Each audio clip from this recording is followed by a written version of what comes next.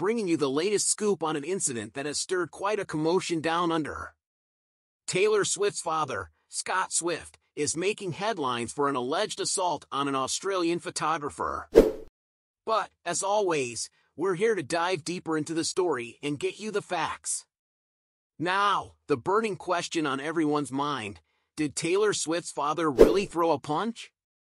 Stick around as we unfold the details behind the alleged altercation that took place after Taylor's Eras tour in Sydney. Before we jump into the main content, let's set the stage. Scott Swift, 71, is accused of striking Ben McDonald, 51, at a ferry wharf in Neutral Bay.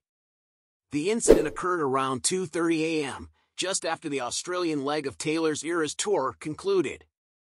Taylor and Scott had arrived on the luxury superyacht Quantum.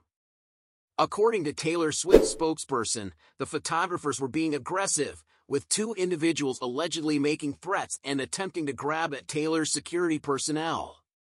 The statement claims they even threatened to throw a female staff member into the water.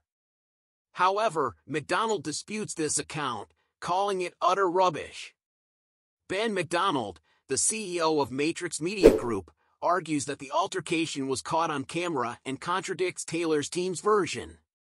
He denies any aggression on their part and questions the validity of the claims made by Taylor's spokesperson.